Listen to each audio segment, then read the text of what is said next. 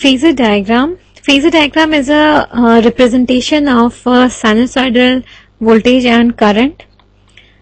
Now, how it is represented, we will see now. In the figure OA, representing to the scale of maximum value of alternating quantity EM. EM is OA. So, we can write that OA is equal to EM.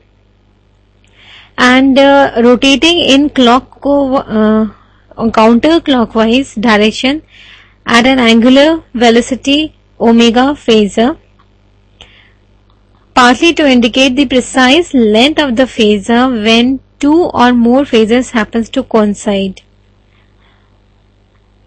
So we can say that OA is such a vector which represents the maximum value of alternating current and its angle with x-axis, and it gives the phase.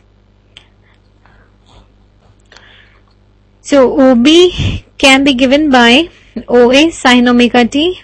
OB is equivalent to E.